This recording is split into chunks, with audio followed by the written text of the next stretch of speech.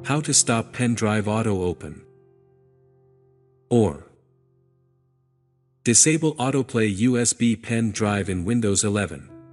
Okay. In this video I'm going to show you step by step on how to stop pen drive auto open or disable autoplay USB pen drive in Windows 11. First, click on the Start. Click to open the settings.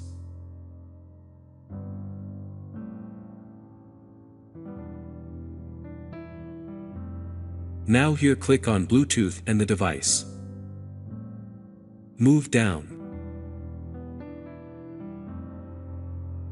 Click to open Autoplay. OK. Under the removable drive, you can see the option is Open the folder to view files. This means when I insert any removable drive it just opens itself. So, to disable this select Ask Me every time. Even on a memory card, you can do the same. So thank you for watching and don't forget to subscribe, like, and even leave a comment. Have a nice time.